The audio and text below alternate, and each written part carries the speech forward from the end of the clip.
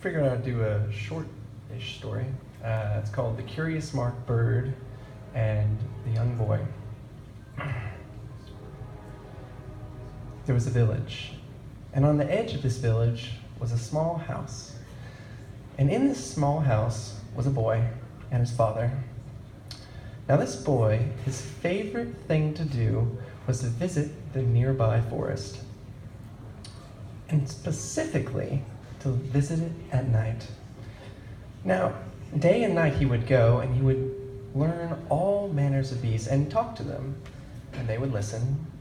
And this went on for many years, but his favorite thing to do happened at night. And he would go among the trees, and all the birds of the forest would gather, and they would sing in a grand chorus. Now, on a particular night, a particular evening, of a particular day, of a particular season, something strange happened. As the boy was walking among the trees, he noticed something. A bird singing almost out of tune. This was strange, curious. So the boy followed the bird's song. As he approached, there was a small tree, and on the small tree was a small branch, and on the small branch was a small limb. Perched was a curious mark bird with markings covering it completely. And as he approached, he listened intently. It wasn't out of tune.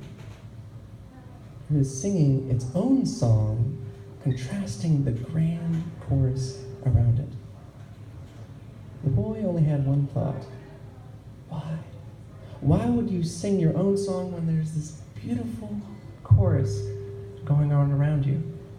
And as he stood under the tree, the bird took notice of him and flew down and perched on his shoulder, continuing its strange song. Now, eventually, all the other birds went back to their nests to go to sleep, but the curious mark bird stayed.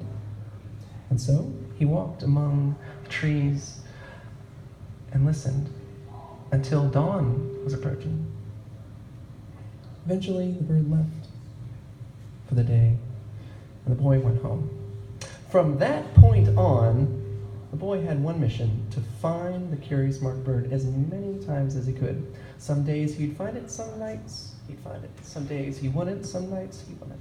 This went on, until a particular afternoon of a particular day, the curious mark bird dropped something in front of him. It was glowing. He picked it up, a pebble. It was shimmering. He took it back home and went to the marketplace. He took it to 3 different appraisers, and they all said the same thing. They had never seen the like. It was priceless. They pleaded, they begged, they asked him where he had found this precious pebble. But he was tight-lipped, and he went back home. He thought to himself, I know what I'll do. And he scoured his house for all his precious stones, gems, and trinkets he had found over the years and picked up in the forest, and put it in a giant sack.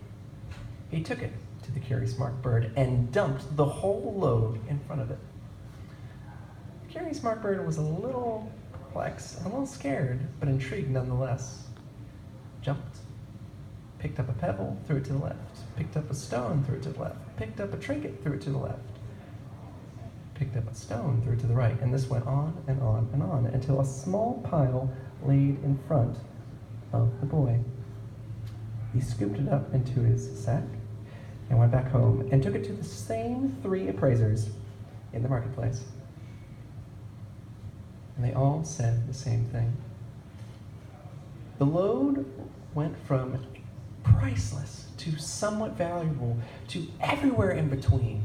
They begged, they pleaded, they asked the boy, where have you found this? But the boy, again, was tight-lipped. And he went back home with an idea. In his secret place, under his bed, he removed a piece of wood, pulled out a box, his precious treasure, took out his special gem that he had found, his most prized possession, and took it to the curious marked bird. He dropped it. The bird looked, picked it up, and flew away. Thus began an exchange. Sometimes the bird would give, sometimes he would take. Sometimes the boy would give, and sometimes he would take. This went on and on. But trouble began within the boy. Sometimes the boy would give, and it would peck at him and fly away for weeks at a time, and no matter where the boy looked, he couldn't find it until it wanted to be known. The boy began to think of a plan. What can I do? What can I do to make it go back to what it was? I know what I'll do. I'll become a bird. If I become a bird, I can finally figure out what went wrong. But how? I know what I'll do. I'll go to my father. So he went to his father and said, Dad, I want to become a bird. Why? The father asked. Because I want to be a bird. I want wings. I want to fly. Didn't I give you hands so you could climb any mountain? Well, yeah, but wings, Dad? The father thought for only a moment, and only if you were paying attention. This is what you'll do. Go into my workshop and create 2 beautiful wings. Go to the highest mountain, the highest peak in the forest, and jump off and see if you could fly. The boy was a little skeptical, but nevertheless said, okay. I went to the workshop and created 2 beautiful wings. Climbed the highest mountain in the forest, the highest peak. Looked down, it was far. And jumped.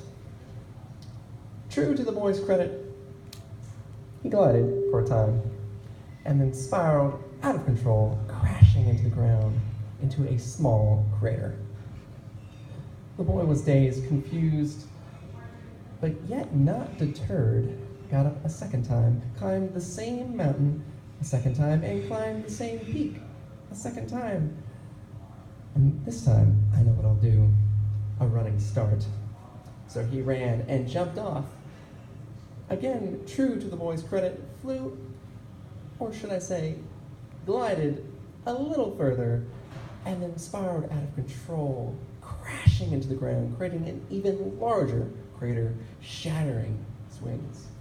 On his back, he looked up into the sky, wondering why.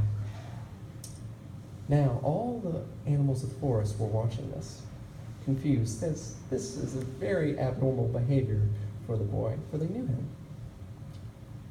2 animals crept up, and as the boy looked up from his crater, he saw a raccoon, and on top was a finch. In unison, they talked to him, but they said 2 completely different things.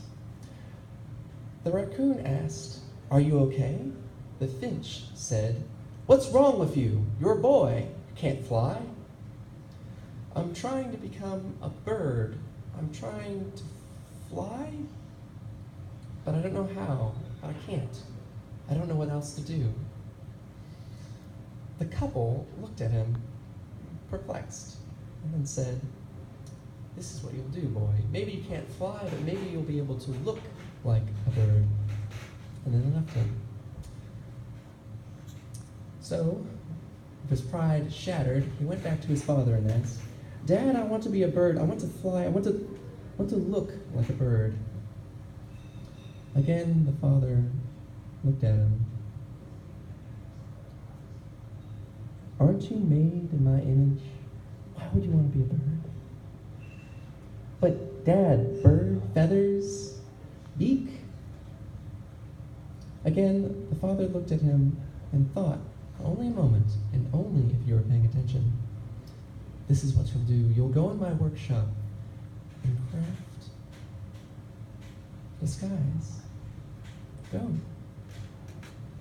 The boy was a little perplexed, but again, yet not deterred, went into the workshop, and he began to draw and change.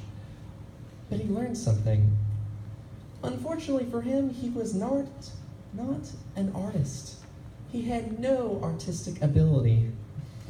Try as he might, and he learned from looking at the curious smart bird of all of its patterns. It would take years to mimic and years to master. The boy was depressed and in a slump. He thought to himself so hard, what can I do? What is the simplest thing I can do to become more like a bird? I know what I'll do. I'll sing. Better yet, I'll whistle. If I can whistle, it'll start my journey to become a bird. So he went into the forest and listened to all manner of songs and all manner of whistles the birds sang. 1 month went by, and he tried to whistle.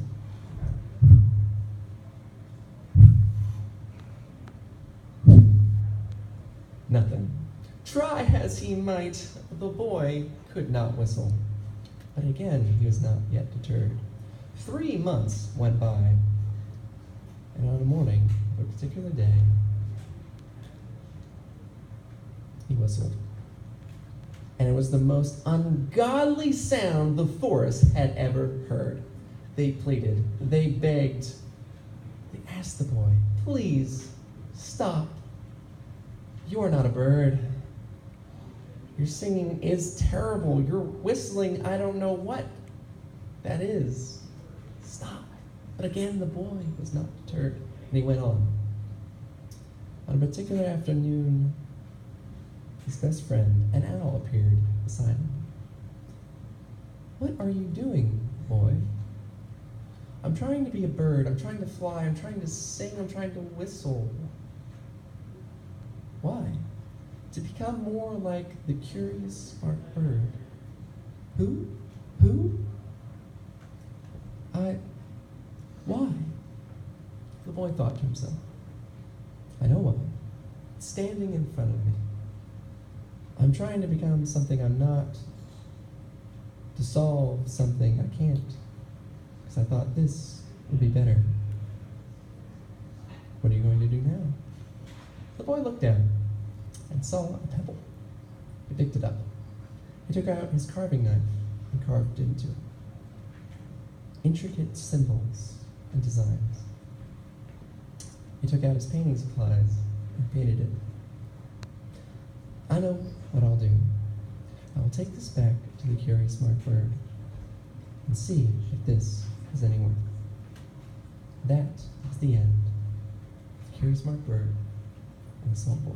Thank you.